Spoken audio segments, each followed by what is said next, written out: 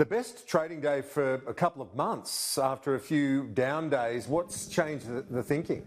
Yeah, a much better day on the markets, Kieran. Look, I think it's all this really much more positive talk. When you think it's a stock like Flight Centre is up 6.2%, the market is really waking up firstly to the idea of unlocking economies, including, of course, Melbourne, but also more broadly with the borders. Funnily enough, the best performer was Service Stream, up 14%. It's got a contract for network operating and maintenance services for the NBN, so we know why that company has gone up as far as it has.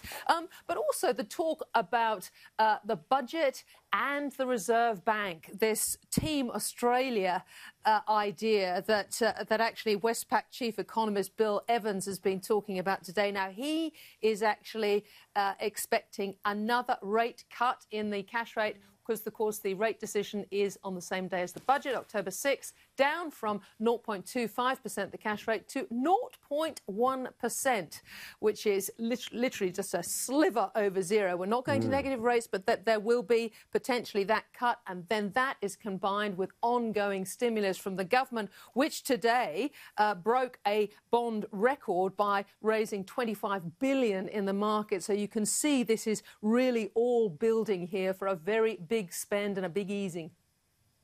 And we've got a few late annual results coming in this week.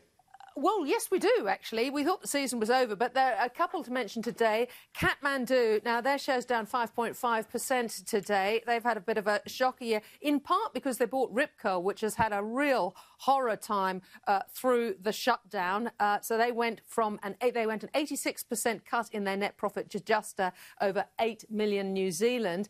The other one was New Farm, who equally had a very bad profit result, but shares were up 4.8%. I mean, if I tell you that the loss, this is the chemical fertilizer company, the loss was $456 million loss compared with a $38 million profit last year. But I think the market was really looking forward at the outlook for this company, better seasons and slightly better prepared for the way ahead.